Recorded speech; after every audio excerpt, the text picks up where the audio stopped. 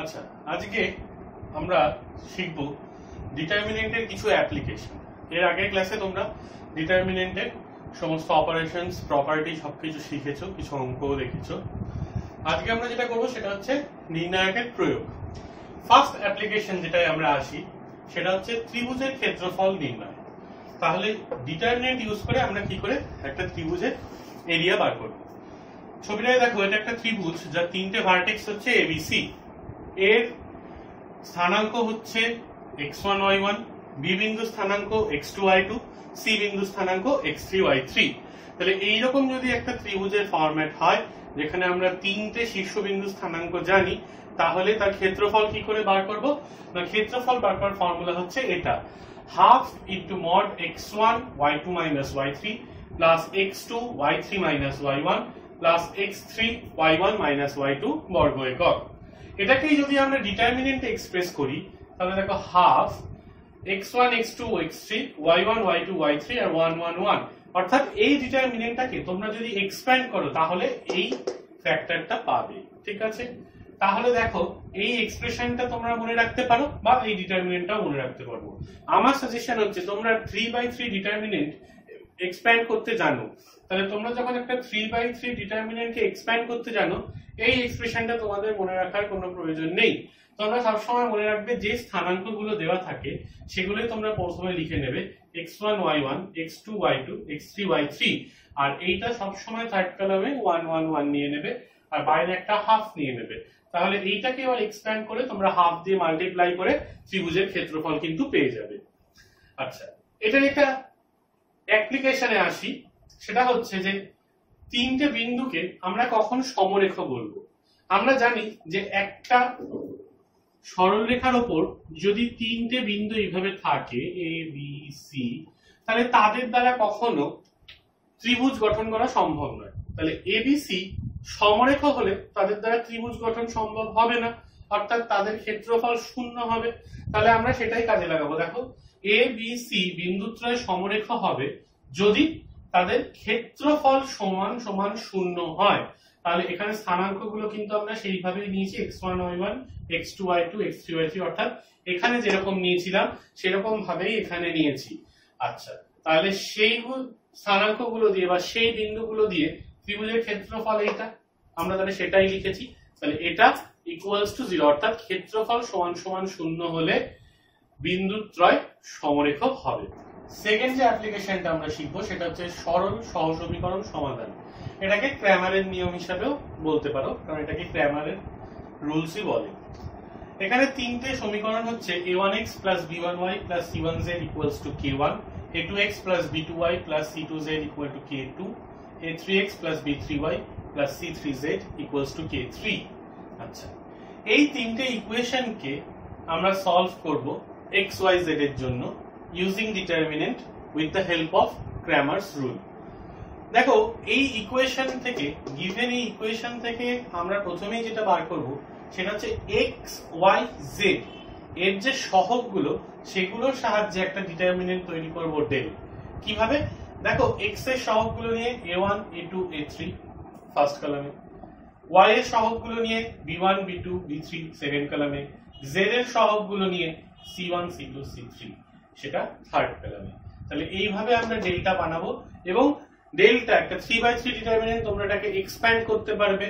Expand করে দেখে নেবে যে সেটা শুধু নট ইকুয়ালস টু 0 আসে, কারণ সেই ডিটারমিনেন্টের ভ্যালু যদি 0 এসে যায় তাহলে কিন্তু ক্র্যামারস রুল স্যাটিসফাই করবে না, বা কি করবে সেটা আমরা পরে একটু দেখবো আলোচনা করে।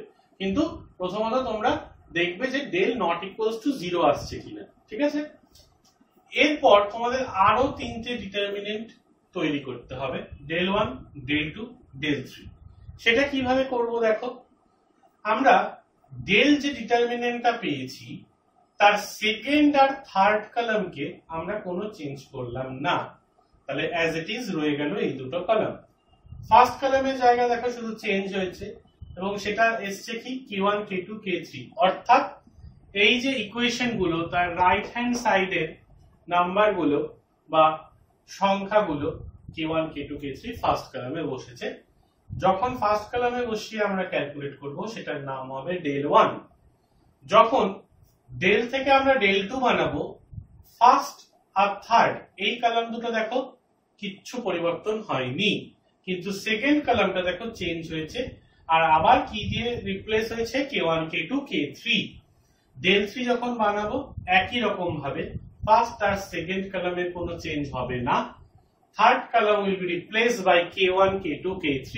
অর্থাৎ এইভাবে আমরা del, del one, del two, del three এই চারটি ডিটারমিনেন্ট বার করতে পারলাম, এবং এই চারটি ডিটারমিনেন্টকে আমরা এক্সপ্যান্ডও করতে পারবো, আমরা আগের ক্লাসে যেরকম শিখেছি। সেই এক্সপ্যান্ড গুলো করে আমরা কি করব, আমাদের ভ্যালুগুলো হাতে রেখে দেব। এরপর x বার করার জন্য ফর্মুলা হচ্ছে এটা, x equals to del one by del. তাহলে ডেল ওয়ান এর যে ভ্যালু তোমরা পাবে আর ডেল এর যা ভ্যালু পাবে ডিভাইড করবে, পেয়ে যাবে x। একই রকম ভাবে y এর জন্য ডেল টু বাই ডেল এবং z এর জন্য ডেল থ্রি বাই ডেল। এইভাবে আমরা x y z এই তিনটেই সলভ করতে পারবো with the help of ক্র্যামারস rule. এবার আমরা ক্র্যামারস রুলের তিনটে কেস নিয়ে বা তিনটে অ্যাপ্লিকেশন নিয়ে একটু আলোচনা করব। ফার্স্ট বলছে সহসমীকরণগুলির একক সমাধান থাকবে যখন ডেল নট ইকুয়ালস টু 0 হবে। এর আগে যখন আমরা ক্র্যামারস রুলটা শিখছিলাম বা আলোচনা করছিলাম, সেখানে দেখো বলেছিলাম যে আমাকে সবার প্রথমে ডেল এই নির্ণায়কটা গঠন করতে হবে আর ডেলটা নট ইকুয়ালস টু 0 হবে। তখন আমরা বলিনি যে নট ইকুয়ালস টু 0 হলে বা 0 হলে কি হবে, সেগুলো নিয়ে আমরা বলেছিলাম পরে আলোচনা করব। তো সেই জন্য এখানে ডিটেলে বলা হচ্ছে যে ডেল যদি নট ইকুয়ালস টু 0 হয় তাহলে সহসমীকরণগুলির একক সমাধান থাকবে, অর্থাৎ ইউনিক সলিউশন হবে। সেকেন্ড পয়েন্ট বলছে অসংখ্য সমাধান থাকবে যখন del, del one, del two, del three চারটের ভ্যালুই 0 হবে। অর্থাৎ আমরা দেখতে পাচ্ছি যে ডেলের পাশাপাশি যদি del one, del two, del three চারটে ডিটারমিনেন্টের ভ্যালুই 0 হয়, তাহলে এই system of ইকুয়েশনটা infinitely many solution থাকবে। অর্থাৎ আমরা দেখতে পাচ্ছি যে এই কেসেও আমরা সলিউশন পাচ্ছি যেটা ইউনিক, আর সেকেন্ড কেসেও সলিউশন পাচ্ছি যেটা হচ্ছে infinitely many solution. Third case বলছে কোনো সমাধান থাকবে না যখন ডেল ইকুয়ালস টু 0 হবে এবং ডেল ওয়ান, ডেল টু ও ডেল থ্রির মধ্যে কমপক্ষে একটির মান শূন্য নয়। অর্থাৎ at least del one, del two, del থ্রির মধ্যে কোনো একটা নন জিরো হবে আর ডেল 0 হবে, তখন কোনো সমাধান থাকবে না, নো সলিউশন। তাহলে আমরা দেখতে পেলাম যে ফার্স্ট আর সেকেন্ড এই কেসে আমরা সলিউশন পাচ্ছি, আর থার্ড কেসে কোনো সলিউশন পাচ্ছি না। তাই ফার্স্ট আর সেকেন্ড কেস, এক নম্বর কেসটা আর 2 নম্বর কেসটা, এই দুটো কেসকে একত্রে বলা হয় কনসিস্টেন্ট বা সঙ্গত। কনসিস্টেন্ট বা সঙ্গত। আর থার্ড যে কেসটা যেখানে আমরা কোনো সলিউশন পাই না, সেটা হচ্ছে ইনকনসিস্টেন্ট বা অসঙ্গত। ঠিক আছে? তাহলে ফার্স্ট আর সেকেন্ড কেস, অর্থাৎ কনসিস্টেন্ট আমরা তখনই বলি যখন কোনো সলিউশন পাই, সেটা ইউনিক হোক বা ইনফাইনাইটলি মেনি হোক, সলিউশন পেলেই সেটাকে আমরা বলি কনসিস্টেন্ট বা সঙ্গত। আর যখন কোনো সলিউশন আমরা পাই না, তখন আমরা সেটাকে বলি অসঙ্গত বা ইনকনসিস্টেন্ট। অর্থাৎ তিনটে কেসে আমরা আলোচনা ক্র্যামারস রুলের এখানে করতে পারলাম। এখন একটা অঙ্ক নিয়ে আমরা একটু দেখি, ক্র্যামার রুলটা আরো ভালো করে এক্সপ্লেন করি। এখানে তিনটে ইকুয়েশন দেওয়া আছে, বলা আছে ক্র্যামারের নিয়মের সাহায্যে সহ সমীকরণগুলো সমাধান করো। আমরা অ্যাজ ইউজুয়াল ফার্স্টে কি তৈরি করব, ডেল, এবং চেক করব ডেলের নেচারটা কিরকম, অর্থাৎ ইকুয়ালস টু 0 আসছে ডেলের ভ্যালু না নট ইকুয়ালস টু 0 আসছে কি। তা আমরা দেখো বলেছিলাম এক্স ওয়াই জেড এগুলোর সহগ নিয়ে ডেল বানাবো। তাহলে এক্স এর সহগ হচ্ছে এখানে 2 2 1, তাহলে দেখো 2 2 1। ফার্স্ট ইকুয়েশনটা y এর কোনো টার্ম নেই, তাহলে আমরা ভাবতে পারি 0 ইনটু y আছে, অর্থাৎ y এর সহগ প্রথমটাই 0, এটায় 4, এটায় -8, তাহলে 2 0 4 -8। আচ্ছা, z এর ক্ষেত্রে দেখো -1 -1 -3, তাহলে -1 -1 -3। আমরা এটাকে যদি এক্সপ্যান্ড করি, এক্সপ্যান্ড করতে তোমরা জানো, শিখেছো আগের ক্লাসে। তাহলে আমি এটাকে প্রথম সারি বরাবর এক্সপ্যান্ড করেছি, এক্সপ্যান্ড করাতে আমরা পেয়েছি এটার ভ্যালু -20, -20 অর্থাৎ এটা নট ইকুয়ালস টু 0। তাহলে নট ইকুয়ালস টু 0 হলো। এবার বাকি ডেল 1, ডেল 2, ডেল 3 এগুলোর নেচারের উপর ডিপেন্ড করবে।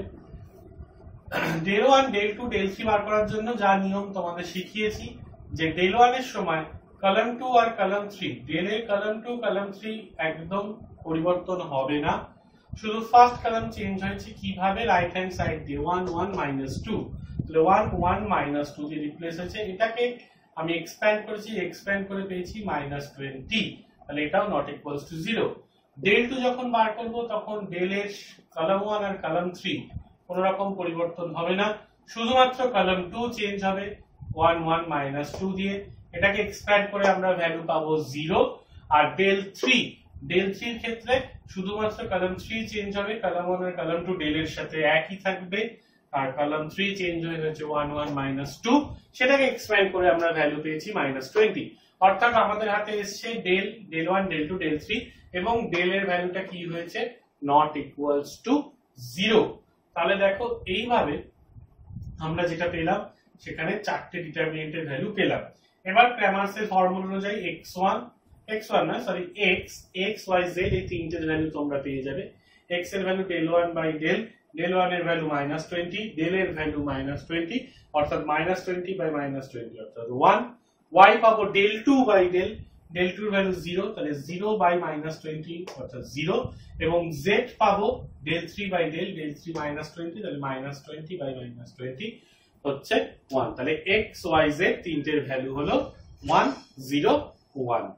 এই অঙ্কটির ক্ষেত্রে আমরা এবার একটু দেখি একটা एग्जांपल নিয়ে।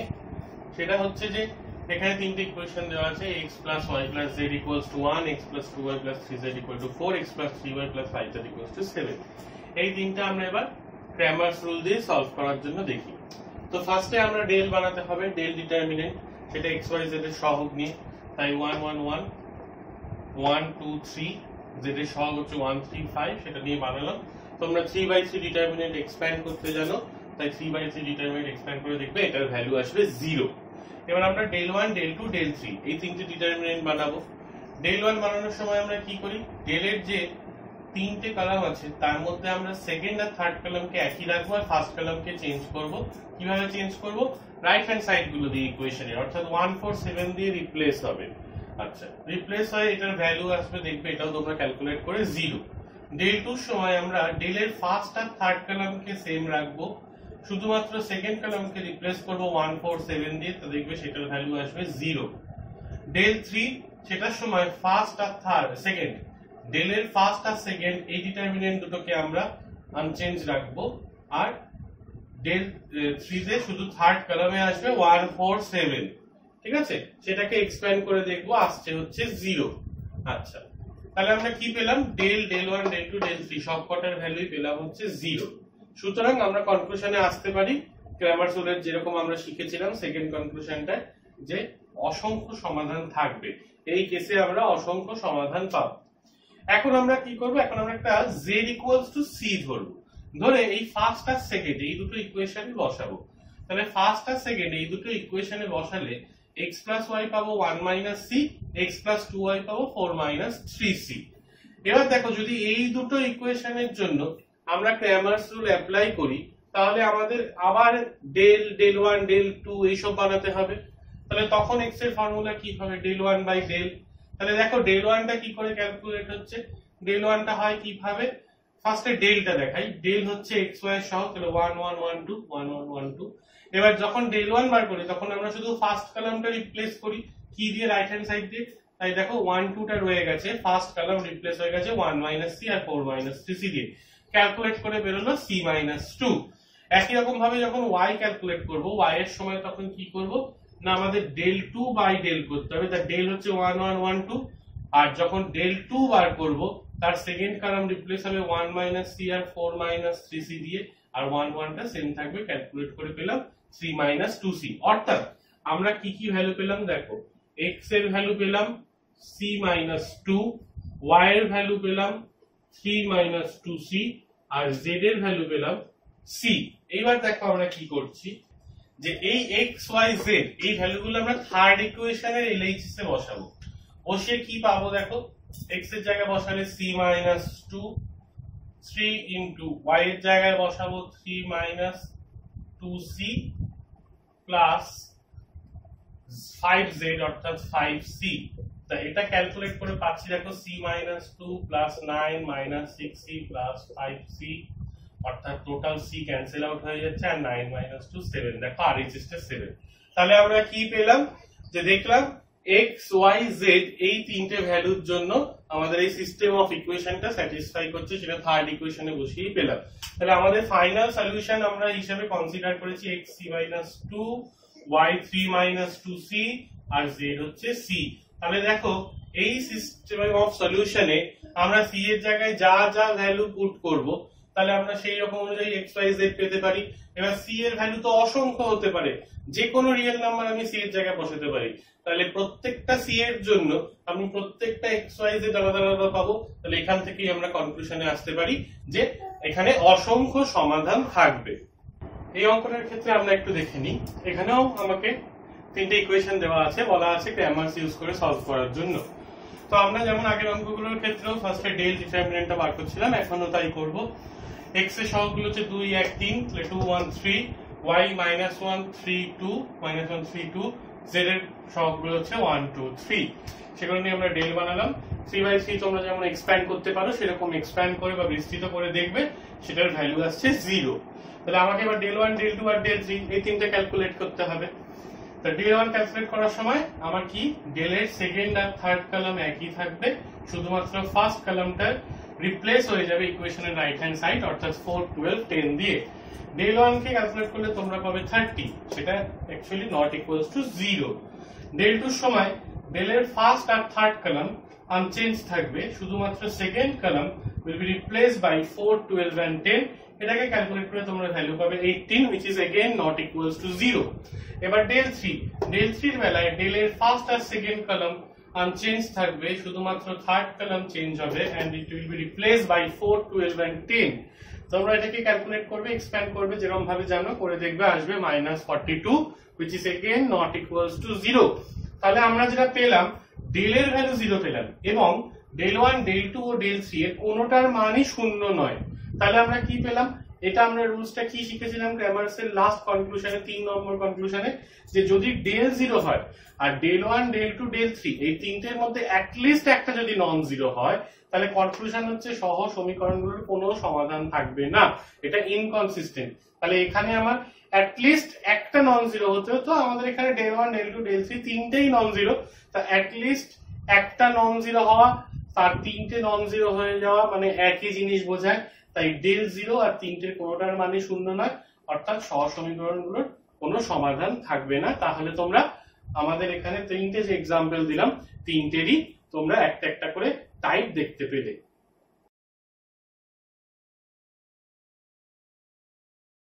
সঠিক প্রস্তুতি মানেই চাই ছায়া প্রকাশনীর সায়েন্স বই।